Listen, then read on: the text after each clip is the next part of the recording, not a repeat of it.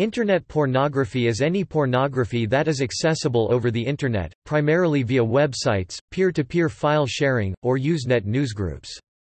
The availability of widespread public access to the World Wide Web in late 1990s led to the growth of Internet pornography. A 2015 study finds a big jump in pornography viewing over the past few decades, with the largest increase occurring between people born in the 1970s and those born in the 1980s. While the study's authors note this increase is smaller than conventional wisdom might predict, it's still quite significant. Children born in the 1980s onward are also the first to grow up in a world where they have access to the Internet beginning in their teenage years, and this early exposure and access to Internet pornography may be the primary driver of the increase. The Sex and Tech conference series Ars Electronica dedicated their 2007 conference to what they call PR Zero Novation. The con presented a keynote by culture theorist Mark Derry and published a reader about the subject. As of 2018, a single company, MindGeek, owns and operates many popular pornographic websites, including video sharing services Pornhub, RedTube, and YouPorn, as well as adult film producers Brazzers, Digital Playground, Men.com, Reality Kings, and Sean Cody, among others. It has been alleged to be a monopoly.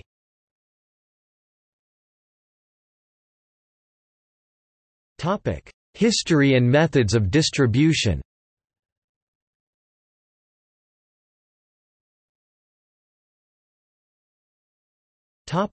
Before the World Wide Web. Pornography is regarded by some as one of the driving forces behind the expansion of the World Wide Web, like the camcorder VCR and cable television before it. Pornographic images had been transmitted over the Internet as ASCII porn, but to send images over network needed computers with graphics capability and also higher network bandwidth. This was possible in the late 1980s and early 1990s through the use of anonymous FTP servers and through the Gopher protocol. At this time the Internet was mainly an academic and military network and there was not widespread use of the Internet. One of the early Gopher, FTP sites was at 2 Delft and was called the Digital Archive on the 17th floor list of websites founded before 1995. This small image archive contained some low-quality scanned pornographic images that were initially available to anyone anonymously, but the site soon became restricted to Netherlands-only access.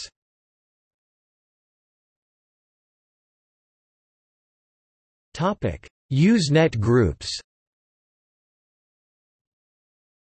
Usenet newsgroups provided an early way of sharing images over the narrow bandwidth available in the early 1990s. Because of the network restrictions of the time, images had to be encoded as ASCII text and then broken into sections before being posted to the alt.binaries of the Usenet. These files could then be downloaded and then reassembled before being decoded back to an image. Automated software such as AUB assemble Usenet binaries allowed the automatic download and assembly of the images from a newsgroup. There was a rapid growth in the number of posts in the early 1990s, but image quality was restricted by the size of files that could be posted. The method was also used to disseminate pornographic images, which were usually scanned from adult magazines. This type of distribution was generally free apart from fees for Internet access, and provided a great deal of anonymity. The anonymity made it safe and easy to ignore copyright restrictions, as well as protecting the identity of uploaders and downloaders. Around this time frame, pornography was also distributed via pornographic bulletin board systems such as Rusty NEDs. These BBSEs could charge users for access, leading to the first commercial online pornography.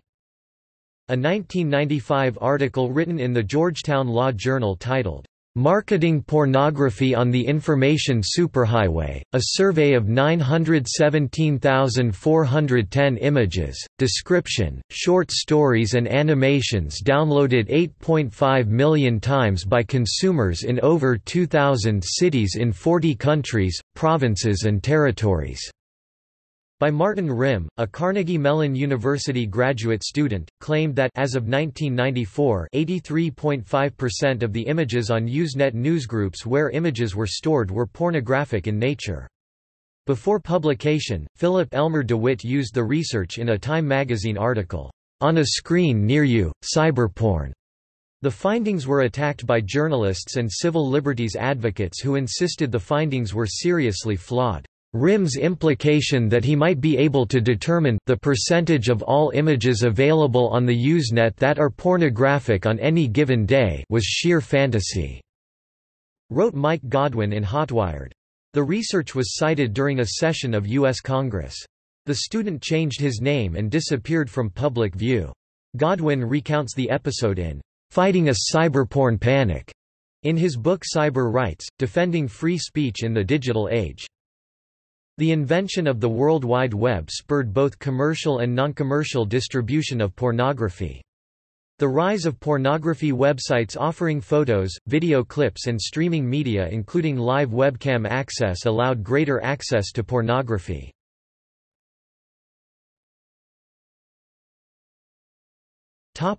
Free versus commercial.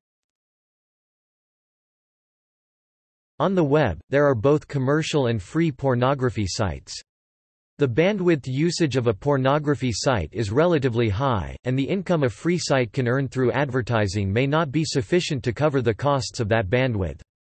One recent entry into the free pornography website market are thumbnail gallery post sites. These are free websites that post links to commercial sites, providing a sampling of the commercial site in the form of thumbnail images, or in the form of free hosted galleries, samplings of full-sized content provided and hosted by the commercial sites to promote their site. Some free websites primarily serve as portals by keeping up-to-date indexes of these smaller sampler sites. These intents to create directories about adult content and websites were followed by the creation of adult wikis where the user can contribute their knowledge and recommend quality resources and links. When a user purchases a subscription to a commercial site after clicking through from a free thumbnail gallery site, the commercial site makes a payment to the owner of the free site. There are several forms of sites delivering adult content.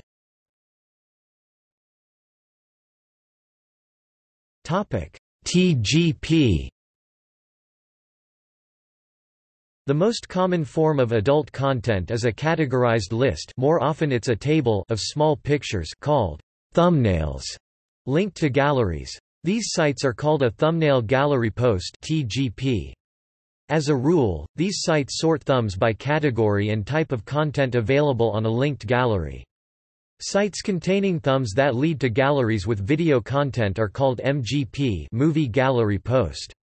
The main benefit of TGP, MGP is that the surfer can get a first impression of the content provided by a gallery without actually visiting it. The most abusive form of TGP is the so-called CJ, abbreviation for circle jerk, that contains links that mislead the surfer to sites he or she actually didn't wish to see. This is also called a redirect.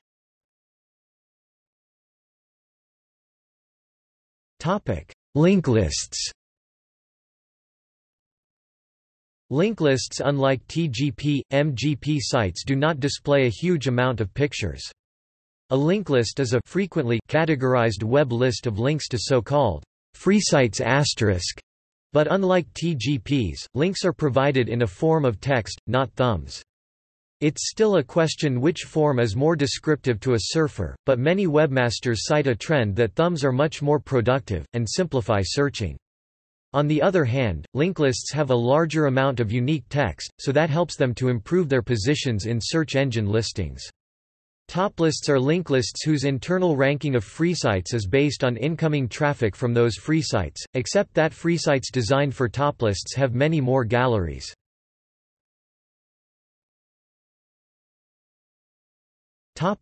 Usenet.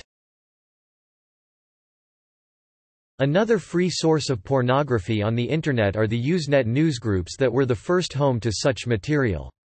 Newsgroups tend to be poorly organized and flooded with content that is off-topic or spam.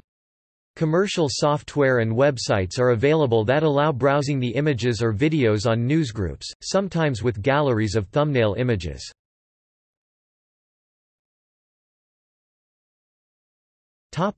Peer-to-peer. Peer-to-peer file-sharing networks provide another form of free access to pornography. While such networks have been associated largely with the illegal sharing of copyrighted music and movies, the sharing of pornography has also been a popular use for file sharing. Many commercial sites have recognized this trend and have begun distributing free samples of their content on peer-to-peer networks.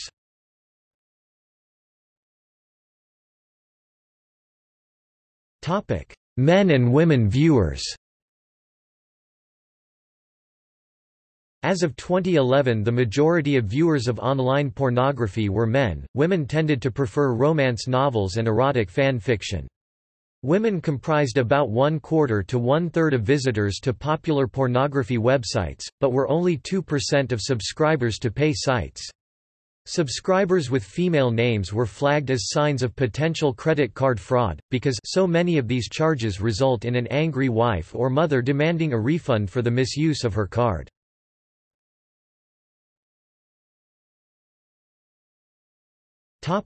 Internet pornography formats.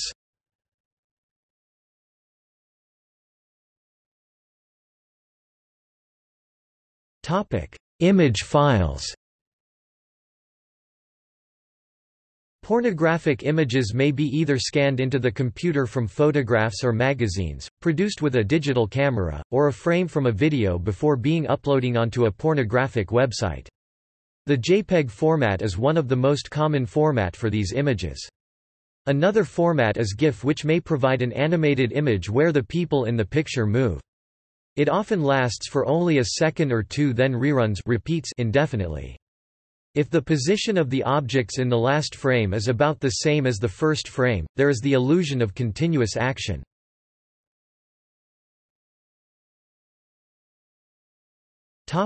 Video files and streaming video. Pornographic video clips may be distributed in a number of formats, including MPEG, WMV, and QuickTime. More recently, VCD and DVD image files allow distribution of whole VCDs and DVDs. Many commercial porn sites exist that allow one to view pornographic streaming video. Recently, mid-2006, some internet pornography sites have begun offering high-definition video content in WMV HD format. Since mid-2006, advertising-supported free pornographic video hosting service websites based on the YouTube concept have appeared. Referred to as Porn 2.0, these sites generally use flash technology to distribute videos that were uploaded by users. These include user-generated content as well as scenes from commercial porn movies and advertising clips from pornographic websites.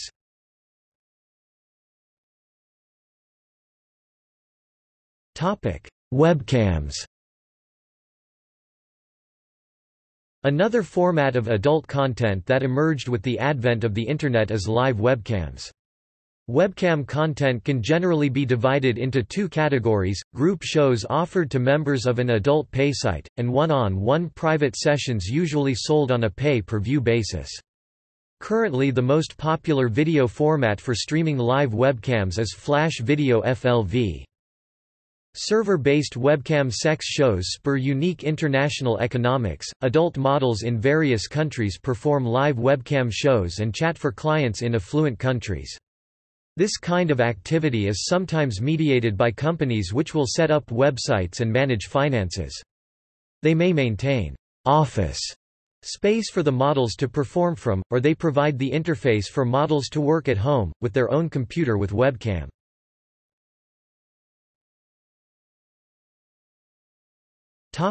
Other formats. Other formats include text and audio files. While pornographic and erotic stories, distributed as text files, web pages, and via message boards and newsgroups, have been semi-popular, audio porn, via formats like MP3 and FLV, have seen only very limited distribution. Audio porn can include recordings of people having sex or reading erotic stories. Pornographic magazines are available in Zinio format, which provides a reader program to enable access. Combination formats, such as webteases that consist of images and text, have also emerged.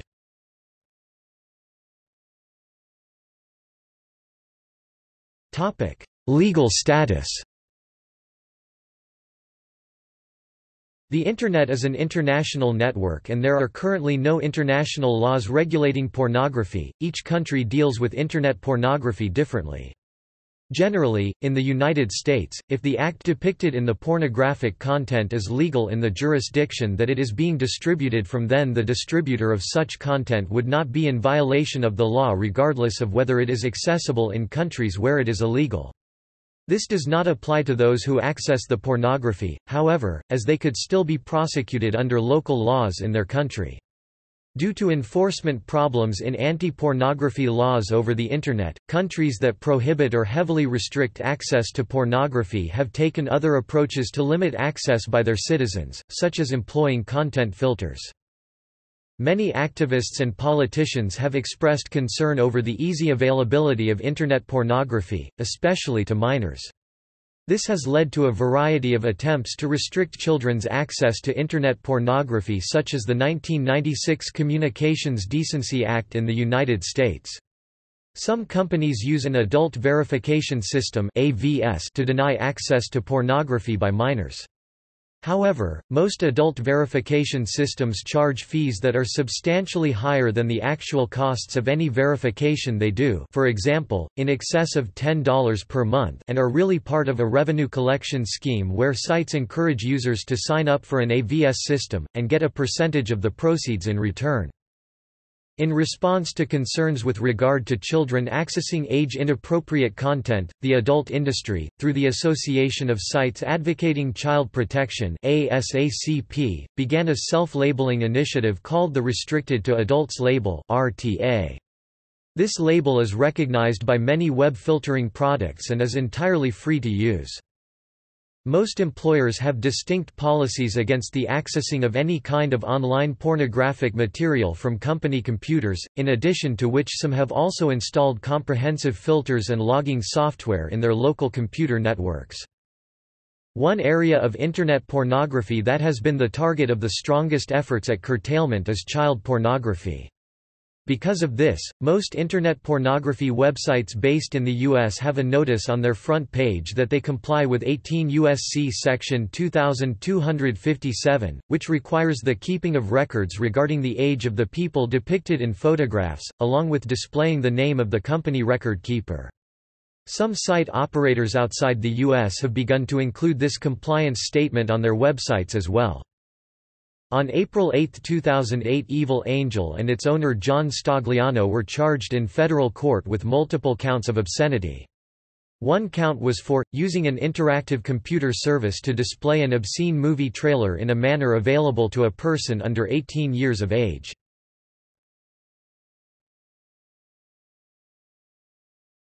Topic: Web filters and blocking software. A variety of content control, parental control and filtering software is available to block pornography and other classifications of material from particular computers or usually company-owned networks. Commercially available web filters include Bess, NetNanny, Cnoval, Surfwatch, and others. Various workarounds and bypasses are available for some of these products. Peacefire is one of the more notable clearinghouses for such countermeasures. Child pornography. The Internet has radically changed how child pornography is reproduced and disseminated, and, according to the United States Department of Justice, resulted in a massive increase in the availability, accessibility, and volume of child pornography. The production of child pornography has become very profitable, bringing in several $1 billion a year, and is no longer limited to pedophiles. Philip Jenkins notes that there is overwhelming evidence that child pornography is all but impossible to obtain through non-electronic means. In 2006, the International Center for Missing and Exploited Children (ICMEC) published a report of findings on the presence of child pornography legislation in the then 184 Interpol member countries. It later updated this information, in subsequent editions, to include 196 UN member countries.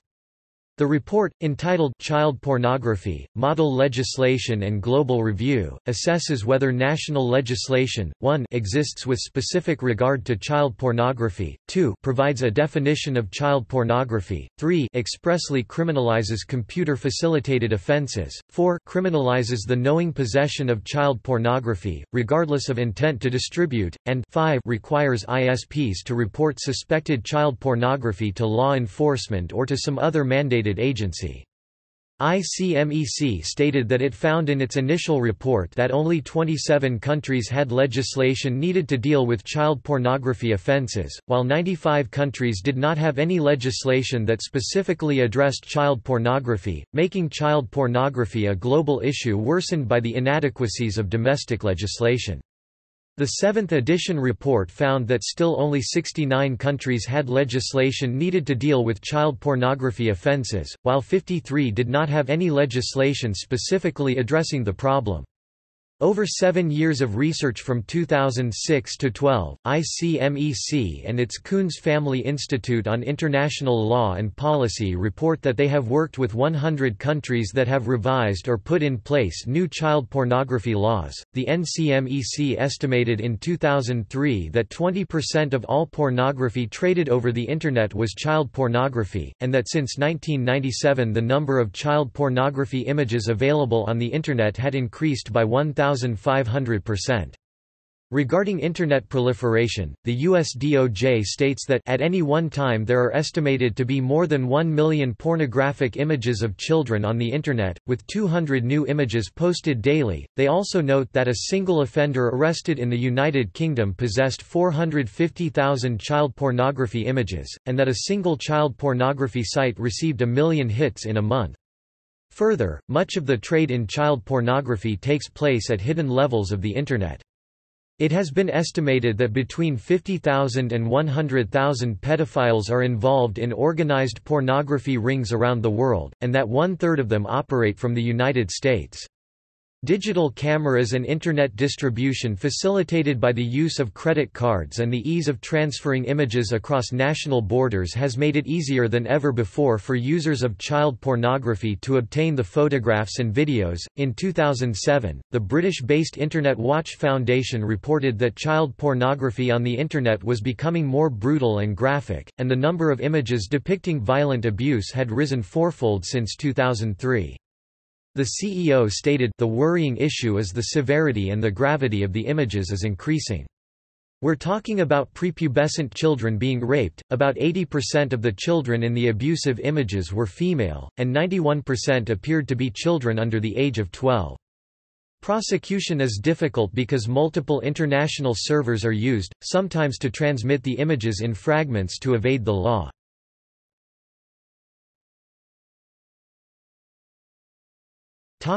See also: